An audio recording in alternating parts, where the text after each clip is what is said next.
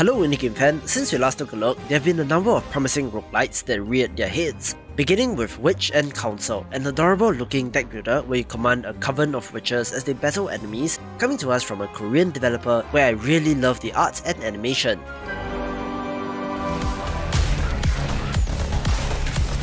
Roguelites come in all shapes and sizes, but we're looking at the first person entry Dead Link here.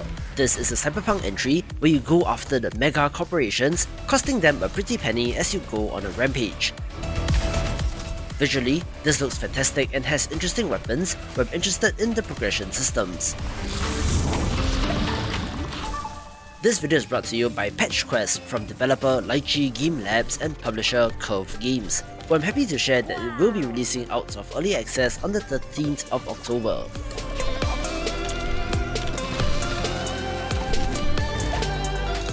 This is a monster taming action roguelite with Metroidvania elements. We have to wrangle these creatures, ride them and use their abilities both in combat as well as to get to new parts of the world.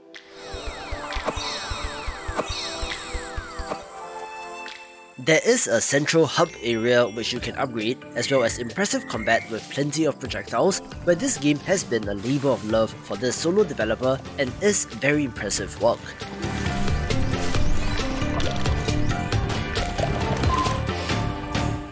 If you're interested in the game dev side of YouTube, their YouTube channel is certainly worth a follow, so pick this up if you have not and look forward to the full release.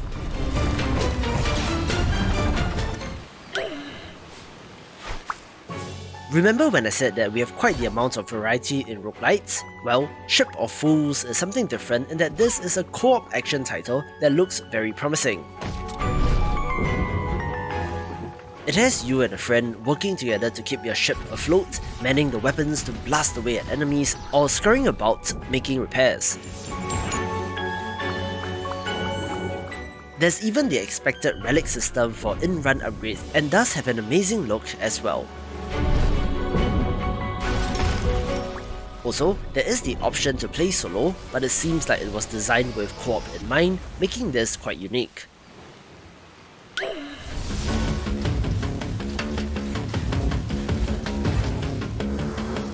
There have been an increasing number of 3D action roguelites as compared to their top-down variants, with Rogue Soulstone looking fairly impressive, where it's not just a 3D title but does look kind of like an MMO to me.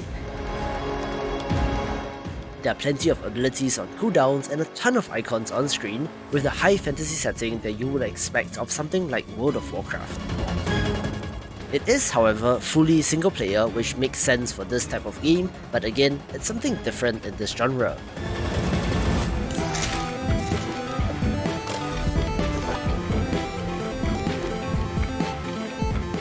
Mechanically, there's nothing too unique about the look or gameplay of Dunjungle, but come on, you play as an ape, exploring and fighting your way through the jungle in this roguelite platformer, so what's not to love? There's plenty of enemies to contend with, giving off a little bit of a Spelunky vibe as well. Impossible, I thought, as I peered through the brush. Buried under the earth was a forest so lush, filled with flora and fauna and pits large and small. If not for my chute, I'd have died from a fall. With effective pixel art looking very well made indeed.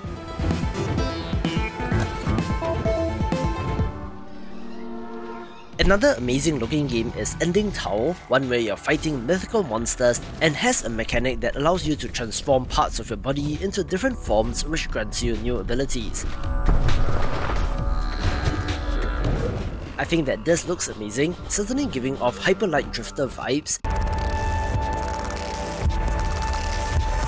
where you're battling against the forces of the god of darkness Tao, cleansing the world of his curse, certainly being one to watch.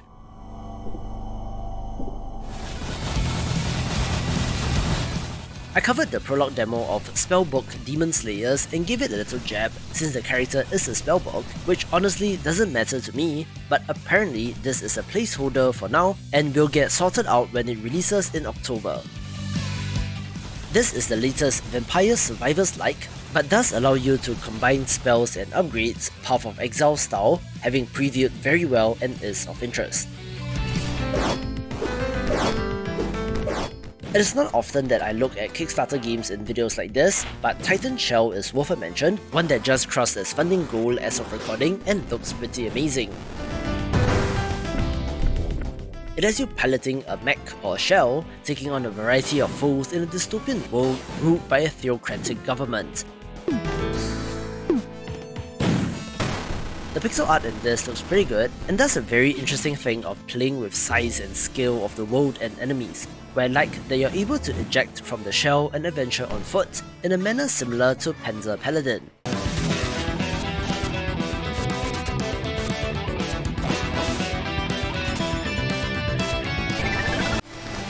It bears mentioning that this comes to us from a team of 3 developers, one of which is noted Hollow Knight lore master Mossbag, so I wish them all the best for their game.